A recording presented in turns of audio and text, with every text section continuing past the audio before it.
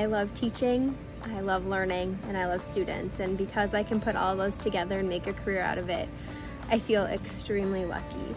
At the end of the day, it always is and always will be for the students, for the kids, and for their future. And I think that's why I'm staying in education. It's because I believe in the future generations, and if I get to have even a little say in their school experience and their journey, I will gladly do that over and over again. My name is Bill Stockton. I'm the 2022 Montana State Teacher of the Year. And the reason that I continue to teach is because there's no other profession in the world like teaching. There's no other job where every day we face new challenges and have a completely different day where we get the opportunity to work with such amazing young people and build such lasting relationships. Every day with those new challenges comes a new opportunity to get to know your students and for them to better get to know you. And with that, it really makes teaching a rewarding career, and that's why I continue to teach. The question was posed, why do I love being a teacher? 3 things come to mind. Opportunity. It's an opportunity for me to connect with young people, and they are our future. I learn so much from them. Inspire. I can inspire students to think critically, which is a skill so needed in our global world today. And finally, empower. I can empower them to change the world. Every student has magic. Every student has the ability to succeed if we only give them a chance. Our learners deserve to have somebody who is going to support, create safe places, and just really be that support system for them every single day and beyond the year that I have them. Our education system, it's not a one-size-fits-all anymore, and we need to disrupt learning. We need to start doing things differently and looking at, what are those competencies? What are those portrait of a learner skills that these kids need to go out into the world? Helping them discover, what are your passions? What are maybe some areas of growth that you have? What are your strengths? And what can we do with that? How can we use that in a positive light? Finding out that you can be a leader in small ways. How can you go out into your communities and start, advocating for learning and advocating for yourself and just understanding the why behind their work too, and that developing that agency within them. Our learners deserve to have something better than a traditional setting, and I'm super passionate about helping them discover those skills that they have, those skills that they possess, and how they're going to use them beyond just their education here at Northern Cass. How are you going to use that beyond your years here? And creating some of those signature experiences for them that are going to really help them become world changers. And I'm just excited to be that person for them. Hello, my name is Kim King, and I am the 2022 Connecticut State Teacher of the Year. Why have I stayed in education? It's because I haven't given up hope. What is wrong with education is not what is happening inside our classrooms, but outside our classrooms. Our classrooms are places of magic and curiosity, connection and community. It is where future designers, inventors, peacemakers are nurtured. Education is the key. Do not give up hope. My name is Brian Casta. I'm the 2022 West Virginia State Teacher of the Year. And I decided to stay teaching because teachers have an impact. We need teachers that care and love students and want the best for them. And this is one of those jobs where if you stick with it long enough, you'll see the impact that you have, and it will be something that fuels you up each day. So hang in there and keep teaching. Hi, my name is Heidi Olson, and I'm a school counselor in Harvey, North Dakota, and I am staying in education for a couple of reasons that stand out in my mind. Number one is the opportunity to walk through life's up and downs with students. It is such a joy and a privilege to be able to do that in some of their most difficult times. And I'm also thankful and blessed by the coworkers and colleagues that I have in my own school and across the state who give me encouragement, support, and the energy to pour into those students that we see every day. I am proud to be an educator. Hi, my name is Joe Welch, and I'm the 2022 Pennsylvania Teacher of the Year. And when I think about why I choose to stay in the classroom, I think about the impact that you get to have on the lives of your students. But the beautiful thing about all of those relationships that you're going to build with your students and that you will build with your students is that you get to make them one student at a time, one day at a time, and one lesson at a time. So you will go on to impact thousands of lives, but you get to do it one student at a time. And that's why I choose to stay in the classroom. Hi, my name is Cabby Hong. I am the 2022 Wisconsin State Teacher of the Year.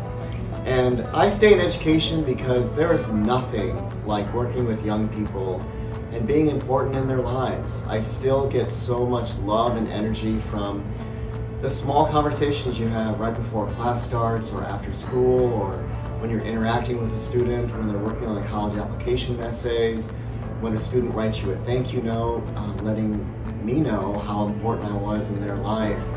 And there's no profession in the world that allows you to have that kind of interaction with a young person who has dreams and hopes, and for you to feel that you played a very important role in that. So that's why I stay in education.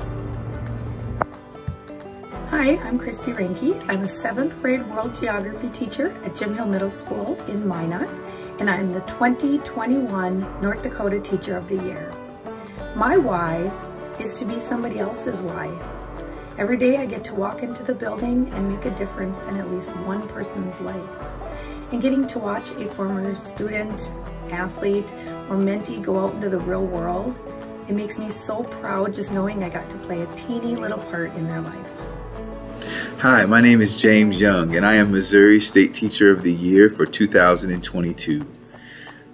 I love the profession of teaching because it gives me an opportunity to use all the skills, not just that I learned in college, but all the life skills and the life lessons that I've learned to impact the lives of others.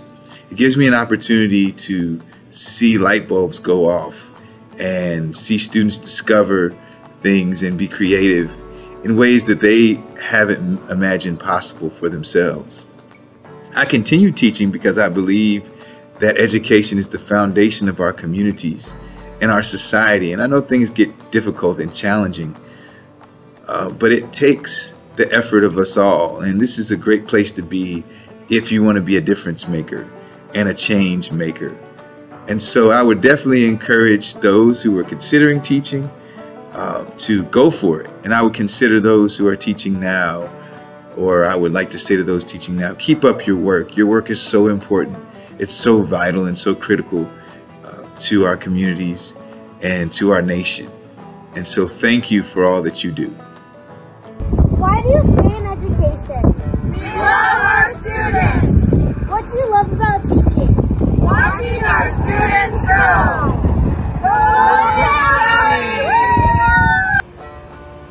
Hi, my name is Sarah Painter. I'm the 2022 Florida Teacher of the Year. Why am I staying in teaching? I'm staying because that feeling you get when you teach a student how to do something and they do it successfully fills my bucket more than anything in this world. In fact, I think it's contagious. The more it happens, the more I want it to happen. And that's why I'm staying in teaching. Hey, my name is Stephanie Ballard, and I'm the 2022 South Dakota Teacher of the Year. I teach 7th grade math at Mickelson Middle School in Brookings, South Dakota. I choose every day to stay in this profession because it's given me a purpose through some of the most difficult years of my life. 2 years ago, when schools were shutting down nationwide due to the COVID-19 pandemic, I experienced a traumatic loss in my personal life. My son passed away. I found that that experience and grief impacted everything about me. My personality, my communication style, my relationships, and my cognitive and everyday functioning, just how I survived a day. I almost left the classroom. It took me 6 months to return to teaching, and when I did, I found that I was a far better educator and a far better person. I'm able to establish even more authentic relationships with my students and the families that I served as I've gained this new perspective of what's important in life. I now focus on meeting students' most basic social emotional needs before pushing rigorous math standards in my class, and I've actually found that that's made a huge difference in increasing my students' math achievement. I think as educators, we often think that there should be this perfect balance between our work life and our home life, that they should be exactly 50-50 and they should never collide or impact the others. And so I see a lot of my colleagues that are leaving the field of education because something or a lot of things about work got hard and stressful, and that stress seeped into their personal life. And while those individual experiences should always be validated and supported, I want to challenge you that when you face that stress and that adversity, to give yourself time, lots of time, to intentionally reflect on why you got into the field of teaching and what is your individual purpose in the classroom. My individual purpose is to build relationships with students who desperately need authenticity and connection. My individual purpose is to demonstrate resilience in life's toughest circumstances, when life gets hard, because it gets hard. There are going to be seasons in your life where you'll have to commit more time and energy and effort to your personal life, and there will be seasons where you have to commit more time and energy and effort to your professional life, and that's okay. I found that having a healthy balance and having a fulfilling personal and professional life isn't about me. It's not about my salary or my classroom management or those day-to-day stresses. It's about helping and supporting others. That's how I find fulfillment. So I found that fulfillment in supporting and helping others in teaching in the classroom, and that's why I stay. Russell, Ohio State Teacher of the Year. Why do I love teaching? Why am I still in the profession? It's because of kids. Kids with their passion, with their love for education, they bring so much joy to my life.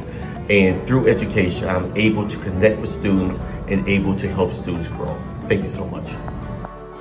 Hola, I am Natalia Benjamin, and I am the Minnesota Teacher of the Year for the 2021-2022 school year. And I wanted to share a little bit about why I have stayed in education and working in education. During the past year, I have spent many moments with youth, whether it was in the classroom or in after-school programs, and we've shared lots of moments where they get to share their dreams, also their struggles, and some of the things that they're going through in their journey of life. And I think it's our responsibility to build affirming spaces where students can dream of their futures, where they can have hope, where they can gain the skills that they need to build the future that they want of themselves. And that's one of the reasons why I have stayed in education.